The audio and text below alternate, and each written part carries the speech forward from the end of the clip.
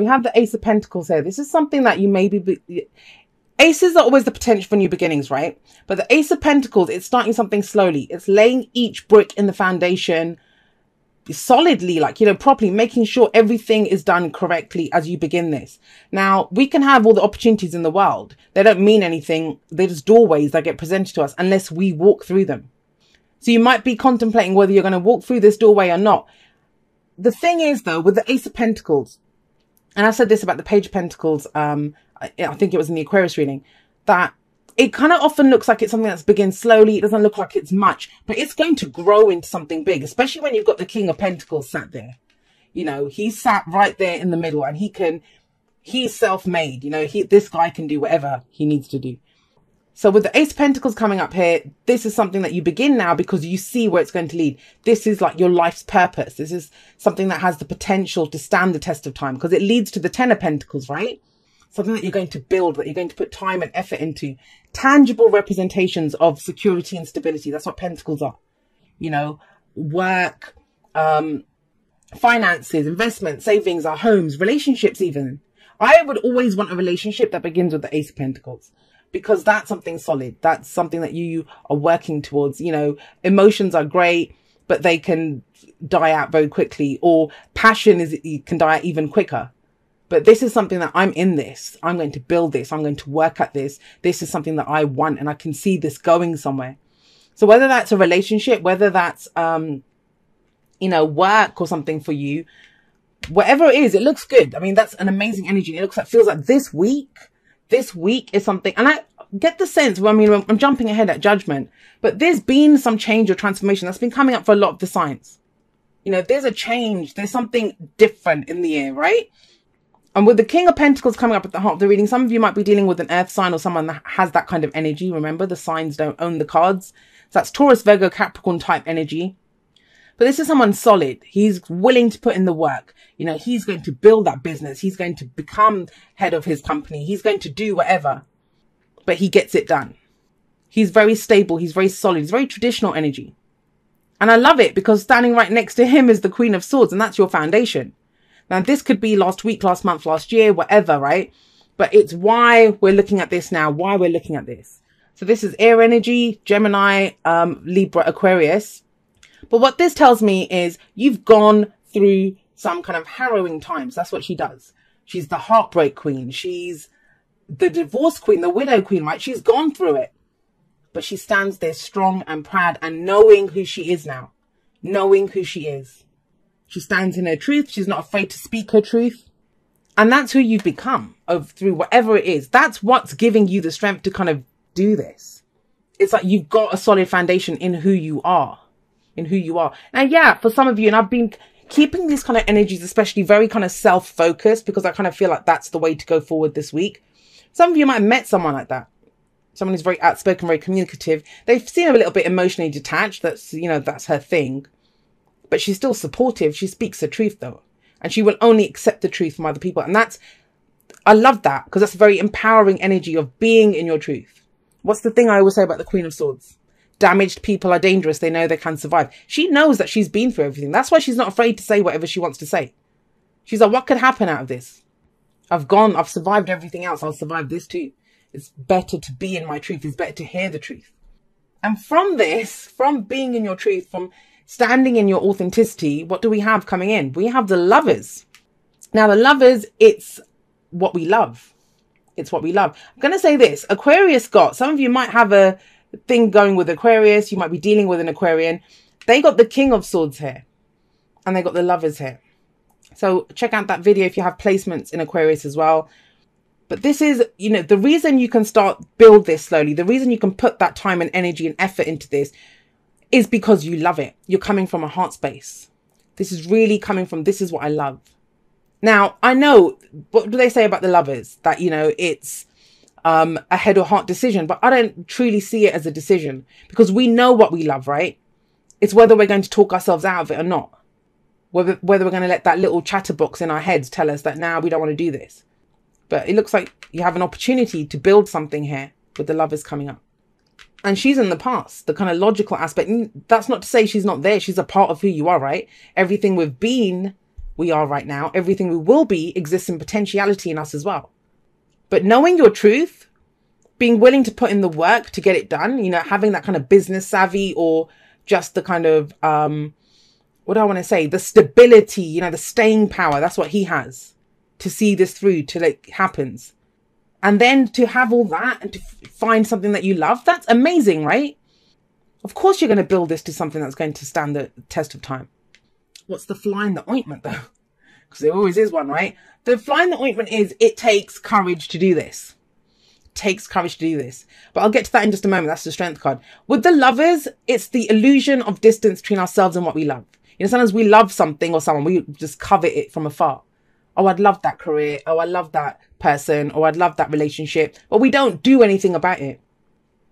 Time to put your money where your mouth is though, with the Ace of Pentacles coming up. Because that's what it is. It's an opportunity to build this.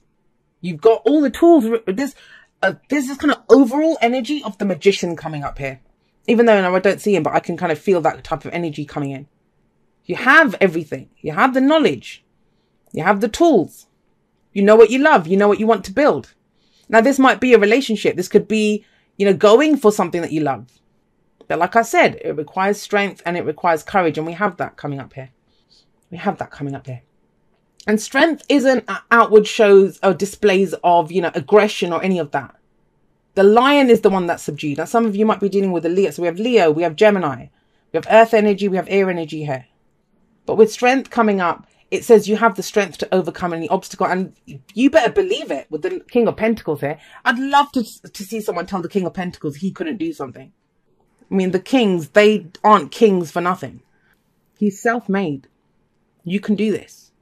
But it's whether you have the courage to go for it. And courage, you know, it's what is courage? It's not that you don't feel afraid. It's not that you don't have your reservations. It's not any of those things. It's not that you don't see the obstacles ahead, but it's seeing those obstacles and treating them as challenges. It's feeling the fear and doing it anyway. What's the advice? The advice is judgment. And judgment is asking you, and I say this in the outro, and it's kind of very strong in your reading here. What have you not survived, Pisces? I want you to look back. That's what judgment says. Look back at everything you've been through in your life. Look back at all the losses. Look back at every lesson you've learned. Look back at all those people that hurt you, how you hurt yourself, you know. Look back at all of that. And you survived it. She's sitting above the judgment card. She stands strong because she survived all of that. So there's this rebirth. There's this transformation. It's about taking the lessons learned from all of that. And you've done that. The people are always rising up from their graves. I don't know if it's that noticeable here, but that's what they're doing. They're rising up. Second chance at life, right? This is a second chance you're getting at something. Something that you might have thought I wouldn't have. Whether it's at a relationship, whether it's just the ability to love again, right? Or to go for something. Or to build something solid.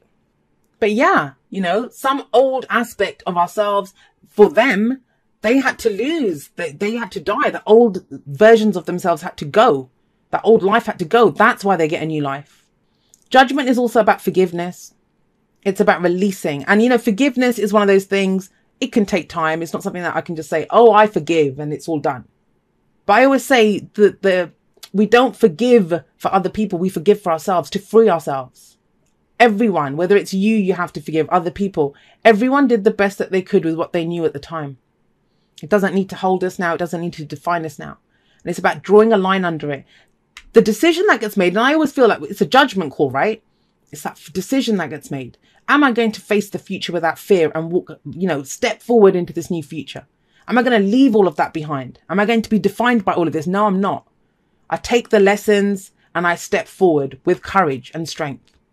So powerful, Pisces. I mean, I don't know if I've done it justice by conveying to you guys how powerful this reading is. Look to you guys are like the third sign that got this, and Leo got this too, and they got the strength card. Look to your inner strength. You are stronger than you realize. You can do this. You know, sometimes we look back at all the things that happened to us, and at the time, it's grueling, right? It hurts and it's awful. But surviving that, it strengthens you in ways that we can't always see in the moment, but we see further down the road. And that's what judgment is telling you to look at. You've transformed. The phoenix rising up from the ashes, that's judgment. Strength is telling you have the strength to do this, whatever it is.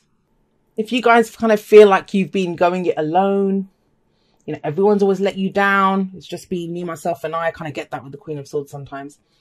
The tribe talks to me about finding people who support you for who you are. You know, you don't have to pretend to be anyone else. If you're trying to build something, there's support there for you.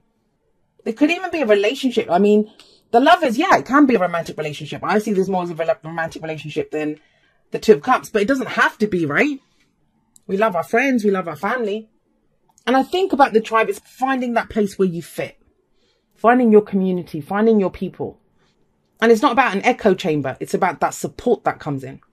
Like I said, he's self-made, right? She's kind of been through it. She knows her truth, who she is. But this is about connecting now with whatever or whoever it is that you love, building something new. Maybe you're trying to build a community. Maybe you're trying to build a new life somewhere. I think with the tribe, I'm really getting with this reading that there will be support for you. Dear you, it says, oh my, things are stirred up and changes upon you. This is cause for celebration. No need to be nervous, but know that it's okay to be afraid when faced with the uncertainties of life. The funny thing is that courage doesn't get mustered in the absence of fear, rather in spite of it or even because of it. Step into the unknown now. Let go of the branch you are clinging to and let spirit take the wheel and help steer you to your highest good and most wonderful adventure. All you need to concern yourself with is choosing courage as your ally.